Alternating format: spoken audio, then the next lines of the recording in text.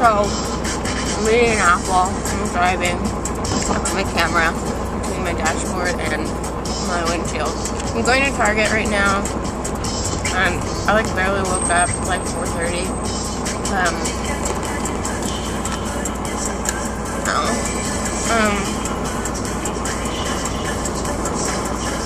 I remember I can say, oh, it's really, really hot today. Like, I'm sweating. Which makes my car like 10 times hotter than it usually is, and it's always really hot. Like, it's so hot, I'm not wearing tights underneath my shorts, so that's how hot it is. Oh my god. So I'm back from Target. I didn't really buy what I wanted to buy, but 2 pairs of tights. And now I'm eating a lunch, I guess, a big lunch.